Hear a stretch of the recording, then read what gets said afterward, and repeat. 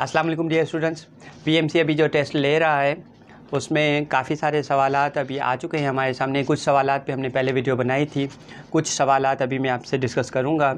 अच्छा, आज के सेशन में हम वो टॉपिक्स भी डिस्कस करेंगे, वो टॉपिक भी मैं आपको बताऊंगा जिनसे खास करके सवालात आ रहे हैं।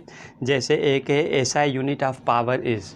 अब एसआई यूनिट ऑफ पावर वाट है, लेकिन ये सवाल आपको बताने का मतलब ये है कि अब जितने भी यूनिट्स हैं वो सारे यूनिट्स आपने याद करने हैं। जितने एसआई यूनिट्स हैं, जैसे एसआई यूनिट एनर्जी का है, वर्क का एसआई यूनिट है, जूल है, पावर है, वेलोसिटी का एसआई यूनिट है, एक्सेलरेशन का एसआई यूनिट है, ग्रेविटी का एसआई यूनिट है। तो ये सारे एसआई यूनिट्स जितने भी हैं उनकी आपने एक लिस्ट बनानी है और सारे एसआई यूनिट्स याद करने हैं। हमारे यहाँ अलग अलग जगहों पे कहीं एसआई यूनिट पावर का जैसे यहाँ पे पूछा गया, कहीं पे जो है वो एनर्जी का एसआई यूनिट पूछा जा रहा है, तो आपने सारे एसआई यूनिट्स याद करने हैं। या जैसे दूसरा सवाल है SI unit of energy is. अब देखें, एक जगह पे एसआई यूनिट ऑफ पावर पूछा गया है, एक जगह पे एसआई यूनिट ऑफ एनर्जी पूछा गया है। तो जितने भी एसआई यूनिट्स की है उसकी लिस्ट बनानी है और आपने वो सॉल्व करना है, उनको याद करना है। और एक और सवाल इसमें है कि रेजिस्टेंस डिपेंड अपॉन। अब रेजिस्टेंस डिपेंड करता है लेंथ पे, एरिया पे और मटेरियल पे, टेम्परेचर पे। तो ये सारी चीज़ें हम ट्रिक करेंगे, मतलब ऑल ऑफ दीज करेंगे। अब यहाँ पे ना सिर्फ आपने सवाल को देखना है कि रेजिस्टेंस डिपेंड करता है किसके ऊपर, लेकिन अब आपने इस पूरे टॉपिक को देखना है जिसमें ओम्स लॉ आ जाएगा। ओम्स लॉ से रिलेटेड भी सवाल आया है कि ओम्स लॉ किस पे डिपेंड कर रहा है। आपको बताने का मतलब सिर्फ ये है कि एक जगह पे ओम्स लॉ ओम्स लॉ किसके लिए वैलिड है। ओम्स लॉ कंडक्टर के लिए वैलिड होता है। तो एक जगह पे आ रहा है कि रेजिस्टेंस किस पे डिपेंड कर रहा है। तो अब आपने ये पूरा ओम्स लॉ वाला टॉपिक देखना होगा जिसमें रेजिस्टिविटी है। अभी रेजिस्टिविटी का ऐसा यूनिट भी आ रहा है। तो यहाँ से एक चीज़ हम ले सकते हैं कि एक टॉपिक ओम्स लॉ ऐसा है जिसमें कभी रेजिस्टिविटी का यूनिट आ रहा है, कभी रेजिस्टेंस किस पे डिपेंड कर रहा है सवाल आ रहा है, कभी ओम्स लॉ किसके लिए वैलिड है। या एक और टेस्ट में सवाल आया है जिसमें करंट और वोल्टेज की वैल्यू गिवन है और आपने रेजिस्टेंस मालूम करना है ओम्स लॉ वाली इक्वेशन से, V = IR से। तो अब हमने ओम्स लॉ वाला टॉपिक और रेजिस्टेंस वाला टॉपिक अच्छे तरीके से देखना होगा, ताकि इससे हो सकता है कि आपके टर्न में जो सवाल आए वो इनसे अलग हो, लेकिन होगा इसी से ही। जैसे करंट और वोल्टेज के दरमियान जो रिलेशनशिप है ओम्स लॉ में स्ट्रेट लाइन आता है और ओम्स लॉ वैलिड होता है कंडक्टर के लिए, वो भी सवाल यहाँ पे है। या फिर एक और है वेलोसिटी टाइम ग्राफ रिप्रेजेंट्स। तो वेलोसिटी टाइम ग्राफ से हमें मिलती है एक्सेलरेशन। अब खाली आपने इस सवाल के ऊपर नहीं जाना है, अब ये जितने भी ग्राफ हैं, वेलोसिटी टाइम ग्राफ है, डिस्प्लेसमेंट टाइम ग्राफ है, उनको देखना है। और वेलोसिटी टाइम ग्राफ अगर लीनियर है तो उसका क्या मतलब है, अगर कर्व्ड है उसका क्या मतलब है। अब ये पूरा टॉपिक जो है वो आपने देखना होगा। जैसे एक और सवाल है डायमेंशन ऑफ एक्सेलरेशन इज़। अब एक्सेलरेशन का डायमेंशन तो हमें पता है L/t²। तो इससे हमने जो है वो डायमेंशन जितने भी हैं वो हमने याद करने होंगे, जिसमें एक्सेलरेशन का डायमेंशन हो गया, वेलोसिटी का डायमेंशन हो गया, वर्क का डायमेंशन हो गया। हालांकि ये सिलेबस में नहीं है, हमारे यहाँ सिलेबस में डायमेंशन वाला टॉपिक नहीं था, लेकिन डायमेंशन इसके आ रहे हैं। तो आपने ये सारे डायमेंशन की लिस्ट बना के आपने इसको याद करना है। जैसे velocity of light in vacuum is. अब यहाँ पे एक जगह पे सवाल आया है velocity of light in vacuum is, तो हम कहेंगे 3 × 10⁸। और दूसरी टेस्ट में सवाल आया है कि speed of sound in vacuum is. तो साउंड की स्पीड इन वैक्यूम 0 होती है, speed of light in vacuum 3 × 10⁸ होती है। या फिर इसी में एक और सवाल आया है कि which one of the following wave can not travel through vacuum. तो वहाँ पे हम कहेंगे कि साउंड वेव्स वैक्यूम से ट्रैवल नहीं कर सकते हैं। कहने का मतलब कि एक ही चीज़ को जो वो अलग अलग टेस्टों में अलग अलग तरीक़ों से बता रहे हैं। इतने सारे टेस्ट जो बना रहे हैं, टॉपिक्स तो यही हैं। तो आज हमने वो चीज़ देख ली है कि एक सवाल को घुमा फिरा के एक में एक टेस्ट सवाल में दे रहे हैं, तो दूसरी टेस्ट में वही सवाल थोड़ा चेंज करके दे रहे हैं। सवाल मैंने आपको बताया कि स्पीड ऑफ साउंड की स्पीड के नॉट ट्रैवल थ्रू वैक्यूम, या which one of the following wave के नॉट ट्रैवल थ्रू वैक्यूम। तो ये भी हो गया। अब एक सवाल है कि मास ऑफ इलेक्ट्रॉन इज़। तो मास ऑफ इलेक्ट्रॉन हमने याद कर लिया 9.11 × 10⁻³ kg। दूसरी जगह पे दूसरी टेस्ट में सवाल आया है mass of positron is. Positron का मास कितना है, तो इलेक्ट्रॉन का मास तो हो गया। अब ज़रूरी नहीं है कि इस बार आपकी बार इलेक्ट्रॉन का मास ही आ जाए, पॉजिट्रॉन का मास आया है। अब यहाँ से आपने जो है वो इलेक्ट्रॉन का मास, पॉजिट्रॉन का मास वही होगा मास पॉजिट्रॉन का। प्रोटॉन का मास आपने याद करना है, आपने न्यूट्रॉन का मास याद करना है। प्रोटॉन का मास है 1.67 × 10⁻⁻27 kg और न्यूट्रॉन का मास है 1.67 × 10 पावर, वो भी इतना ही हम लेते हैं। उसके बाद है when electron move from higher orbit to lower orbit, जब इलेक्ट्रॉन हायर ऑर्बिट से लोअर ऑर्बिट में ट्रांजिशन करता है तो हमेशा हायर ऑर्बिट में एनर्जी ज़्यादा होती है, लोअर ऑर्बिट में एनर्जी कम होती है, तो हम कहेंगे एनर्जी इज़ इमिटेड। अब ज़रूरी नहीं है कि आपके बार भी यही सवाल आ जाए, आपके बार यूँ भी आ सकता है कि अगर इलेक्ट्रॉन लोअर ऑर्बिट से हायर ऑर्बिट की तरफ जाए तो वो फोटॉन एब्जॉर्ब करेगा, वो ज़्यादा एनर्जी स्टेट में जाएगा, और हायर से लोअर में आ रहा है तो एनर्जी क्या करेगा, एमिट करेगा। तो ये सवाल भी है।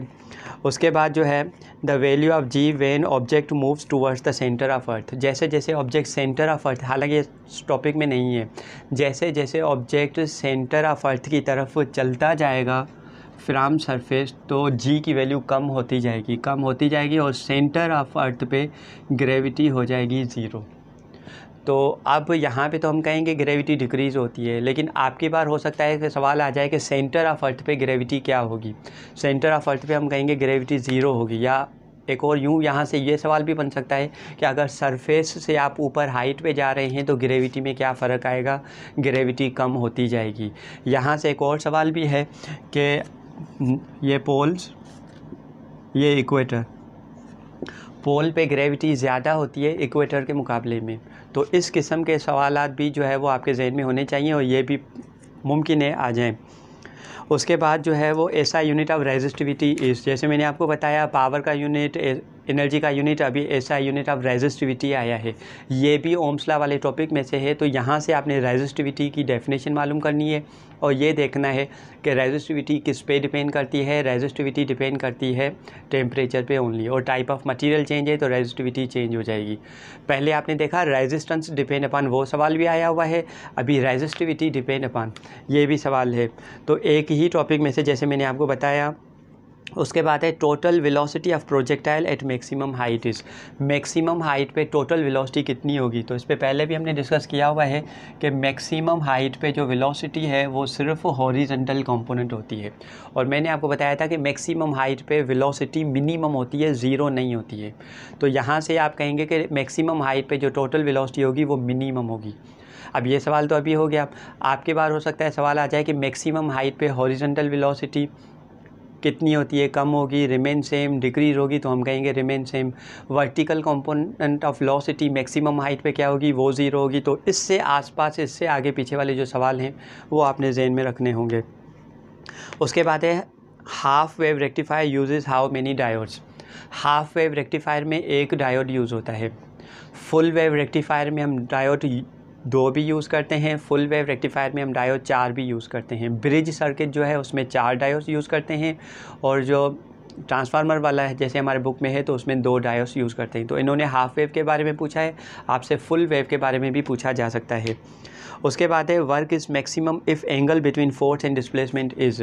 जब ये चीज़ आ गई वर्क इज़ मैक्सिमम, तो हम कहेंगे work is maximum eight an angle of zero, theta is equal to zero. अब ज़ीरो वाला भी आपने देखना है, अब आपने वो पूरी लिस्ट बनानी होगी जहाँ पे किस केस में वर्क नेगेटिव होगा, किस केस में वर्क ज़ीरो होगा। अब अगली टेस्ट में मुमकिन है कि इस किस्म के सवाल आ जाए कि वर्क ज़ीरो कौन सी एंगल पे होगा, वर्क नेगेटिव कौन सी एंगल पे होगा, तो ये चीज़ें यहाँ से हो जाएंगी। उसके बाद है which one is constant in isochoric process. Isochoric process में वॉल्यूम कांस्टेंट होता है। तो अब आपने क्या करना है, आइसोकोरिक प्रोसेस पूरा देखना है। आइसोकोरिक प्रोसेस की जो इक्वेशन है वो आपने लिखनी है कि delta Q is equal to delta U. Isochoric की इक्वेशन देखनी है, आइसोकोरिक का ग्राफ देखना है, और ना सिर्फ आइसोकोरिक, इससे रिलेटेड जो आइसोबेरिक है, आइसोथर्मल है, एडियाबेटिक है, तो इनकी इक्वेशंस, इनके फार्मूलाज, इनकी डेफिनेशंस वो भी आपने देखनी है। अब ज़रूरी नहीं है कि आइसोकोरिक वाला यही सवाल आपकी टेस्ट में आ जाए, इन टॉपिक से अब इनकी पॉसिबिलिटी ज़्यादा हो गई है, क्योंकि पिछली टेस्ट में हम जो देख रहे हैं ये PMC वाले ऐसे ही कर रहे हैं। उसके बाद सवाल है परमिटिविटी ऑफ फ्री स्पेस। अब इसका यूनिट भी आया है, तो परमिटिविटी ऑफ फ्री स्पेस की आपने वैल्यू भी याद करनी है, 8.85 इंटू 10⁻⁻12 कूलम स्क्वायर पर न्यूटन मीटर स्क्वायर। ये यूनिट यहाँ पे हो गया, लेकिन अब आपने इसकी वैल्यू भी याद करनी है, और ना सिर्फ परमिटिविटी या फ्री स्पेस यूनिट या वैल्यू याद करनी है, बल्कि अब आपने परमिएबिलिटी या फ्री स्पेस को भी देखना होगा। परमिएबिलिटी या फ्री स्पेस की वैल्यू है 4 पाई इंटू 10⁻⁻7 और इसका यूनिट है हेनरी पर मीटर। तो आपने इसको देखते हुए परमिएबिलिटी को भी देखना होगा। उसके बाद जो है वो moving charge has electric field, magnetic field या क्या, तो हम कहेंगे चार्ज जब भी आइसोलेटेड चार्ज मूव करती है तो उसकी इलेक्ट्रिक फील्ड भी होती है, उसकी मैग्नेटिक फील्ड भी होती है। तो अब यहाँ से जो है वो आपने ये देखना होगा कि मूविंग चार्ज की तो इलेक्ट्रिक मैग्नेटिक फील्ड दोनों होती हैं, लेकिन अब अगर हम यूँ कहें कि किसी वायर में करंट है तो क्या उसकी इलेक्ट्रिक और मैग्नेटिक फील्ड दोनों एक साथ होंगी, तो हम कहेंगे नहीं। अगर किसी वायर में करंट है तो उसकी सिर्फ मैग्नेटिक फील्ड होगी, इलेक्ट्रिक फील्ड उसकी नहीं होगी। तो वो चीज़ भी अब आपने जहन में रखनी है। उसके बाद जो है वह light which we C with our eyes is, हम अपनी आइज़ से कौन सी लाइट देखते हैं, इंफ्रारेड लाइट, विजिबल लाइट या अल्ट्रावायलेट लाइट। तो हम कहेंगे कि विजिबल लाइट कहते ही उसको हैं जो ह्यूमन आई डिटेक्ट कर सके, तो इसमें हम विजिबल लाइट कहेंगे। उसके अलावा जो है जैसे यहाँ पे सवाल है Ohm's law is valid for, तो मैंने पहले ही आपको बताया, अब ओम्स लॉ वाला पूरा टॉपिक आपने करना है। तो Ohm's law is valid for conductors. और उसके बाद एक यहाँ पे न्यूमेरिकल है, the current in a coil changes from 0 to 2 ampere. तो चेंज इन करंट यहाँ पे कितना है, 2 एम्पियर है इन 0.05 सेकेंड्स। तो टाइम है 0.05 सेकेंड्स। और उसके बाद EMF इंड्यूस इसमें जो हो रहा है वो 80 वोल्ट हो रहा है। सेल्फ इंडक्टेंस हमने मालूम करनी है।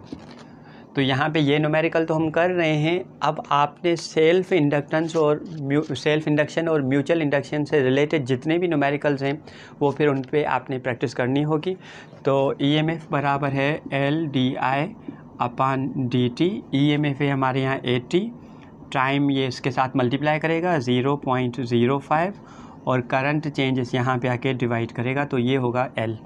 तो ये टेबल लगेगा 40, तो L is equal to 40 into 0.05, तो 2 हेनरी यहाँ पे जवाब आएगा। उसके बाद यहाँ पे है EMF का यूनिट है। अब एक सा जगह पे EMF का यूनिट है वोल्ट और एक जगह पे है EMF स्टैंड्स फॉर। तो EMF stands for electromotive force. अब जब देखें एक बार EMF का एब्रीविएशन आया है तो एक बार इसका यूनिट आया है, तो इसका मतलब अब अगली बार आपकी टेस्ट में EMF से रिलेटेड जो सवाल है वो आएगा। तो EMF वाला टॉपिक आपने पूरा पढ़ना है। उसके अलावा एक और सवाल है, जैसे अब चैप्टर 15 से जो है वो हमारे सिलेबस में नहीं है, जैसे अमीटर, वोल्ट मीटर, इनसे भी सवालात आ रहे हैं, तो इनको भी थोड़ा देख लें कि अमीटर जब हम यूज़ करते हैं तो अमीटर को हम सीरीज़ में कनेक्ट करते हैं, पैरेलल। ये वोल्ट मीटर जब हम यूज़ करते हैं उनको मेयर करने के लिए, तो वोल्ट मीटर को हम पैरेलल में कनेक्ट करते हैं। अमीटर लार्ज करंट मेयर करता है, वोल्ट मीटर भी ज़्यादा पोटेंशियल मेयर करता है, लेकिन इसके मुकाबले में गैल्वेनोमीटर की बात करें तो गैल्वेनोमीटर स्मॉल करंट मेयर करता है। गैल्वेनोमीटर स्मॉल करंट डिटेक्ट करने के लिए यूज़ करते हैं। तो ये ऐसी चीज़ें भी यहाँ पे आई हुई हैं, तो इनको इन सवालात को भी हमने देखना है। मुमकिन है कि यहाँ पे जो सवाल आया है कि ammeter is connected in series, तो वोल्ट मीटर सवाल आ जाए, तो इनको भी आपने यहाँ से देखना है। इसके अलावा कॉम्बिनेशन से सवाल आया है कि पैरेलल में जो है वो उसका फार्मूला कौन सा है कॉम्बिनेशन का, C1 C2 C3, और पैरेलल में जो है वो 1/C1 1/C2 1/C3 ये भी आए हुए हैं। तो इन फार्मूलाज को भी हमने देखना होगा। इससे पहले हमने जब टेस्ट बनाया था तो हमने कॉम्बिनेशन में यहाँ पे देखा था कि मैक्सिमम कैपेसिटेंस कब होगी और मिनिमम कैपेसिटेंस, और इनका रेशियो था। अब देखें वहाँ पे मैक्सिमम मिनिमम कैपेसिटेंस का रेशियो आया था, यहाँ पे फार्मूलाज आ गए हैं। तो इसका मतलब अब कैपेसिटेंस से भी जो है वो इन फार्मूला से भी आपके सवाल आने वाले हैं।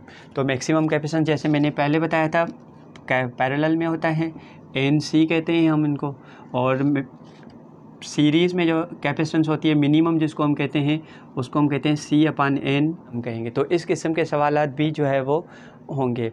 जैसे RC है, RC का यूनिट कौन सा है? तो RC का यूनिट जो है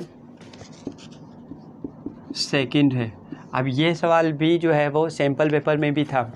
तो इस किस्म के सवालात आपने याद करने हैं। इंशाल्लाह ताला अगली टेस्ट में भी जो हम देखते जाएंगे, उनको एनालाइज़ करते जाएंगे और उनको डिस्कस करते जाएंगे।